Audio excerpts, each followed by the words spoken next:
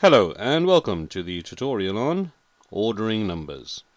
In this tutorial we're going to do numbers up to 100, but we are not going to use a number grid. We're going to work this out using tens and units and counting upwards.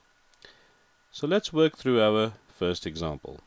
Now suppose you have these three numbers. We've got 68, 93 and 74. And what the question says is, let's get the boxes in first. There are three numbers, so we're going to put down three boxes. And the question is, you have to reorder the numbers from the smallest to the largest number. Smallest to largest. So how are we going to do this? Well, if we look at our three numbers, first, to make it really easy, we look at the digit on the left-hand side of each one. That is the tens. Now, it could be hundreds, it could be thousands. In this example, these are the tens. So how many tens are there in the first number? In 68, there are 6 tens. In number 93, how many tens are there? There are 9 tens.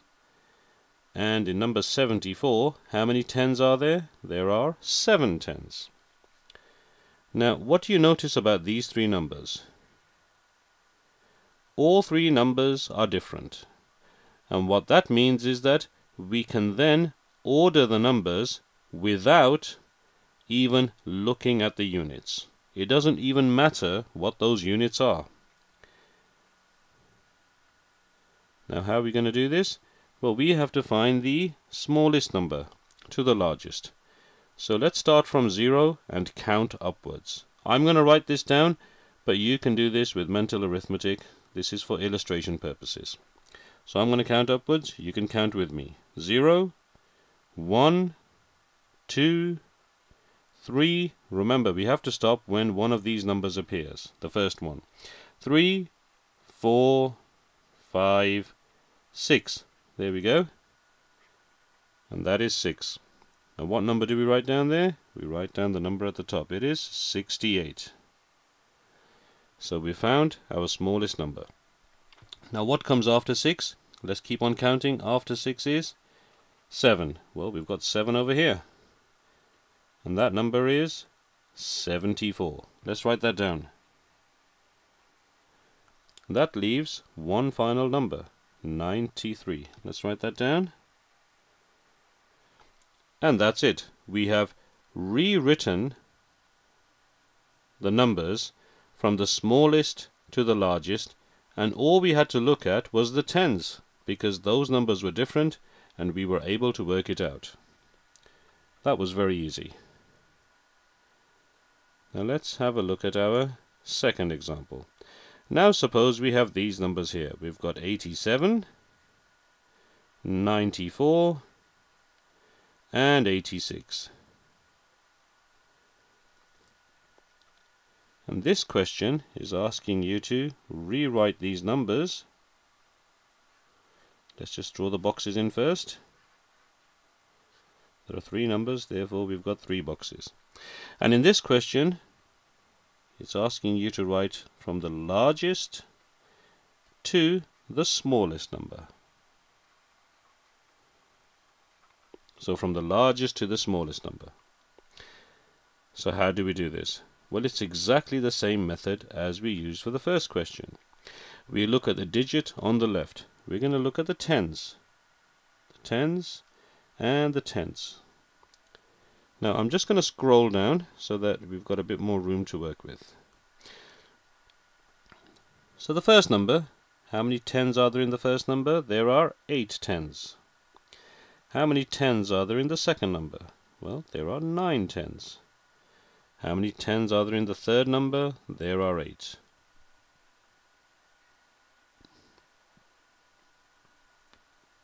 What do you notice about these three numbers? Well, 2 of them are the same. That's the 8 and the 8. But the 9 is different.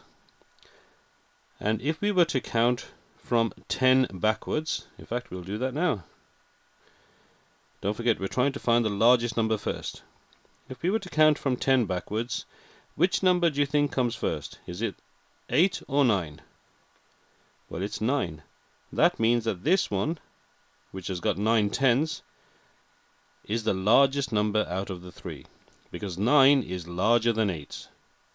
Do you notice that? 9 here and 8 over here. 9 is larger than both of those 8s. So the largest number is 94, and we can write that down. So now we are left with two numbers. We've got 87 and 86.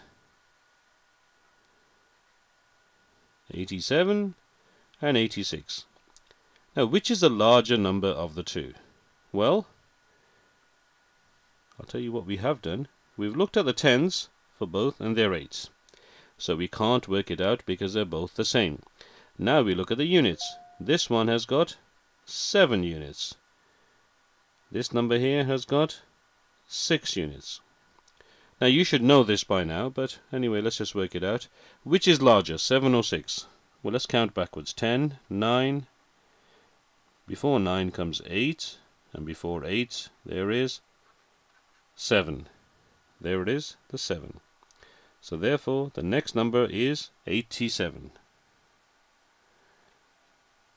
That leaves the last number, 86.